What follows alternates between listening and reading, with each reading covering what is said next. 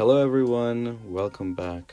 My name is Mahir Mirshad and this is Math 3120.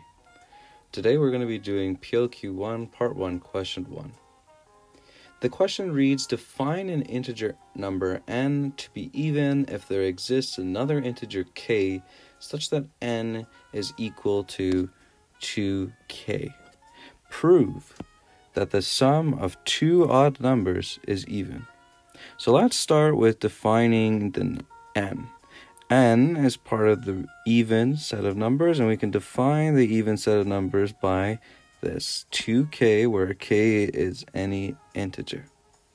So we're going to start by assuming two numbers, so it's two odd numbers. We're going to assume that x and y are two odd positive integers.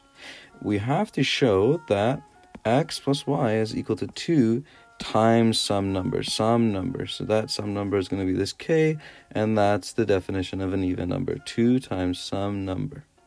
So we first start with the fact that we're given x is odd and positive, which really implies that x is 2 times some number, we'll call that m, greater than or equal to 0 plus 1.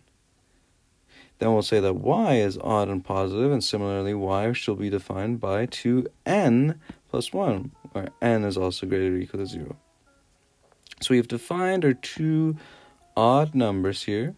Then we're going to show that x plus y is really just 2m plus 1 plus 2n plus 1.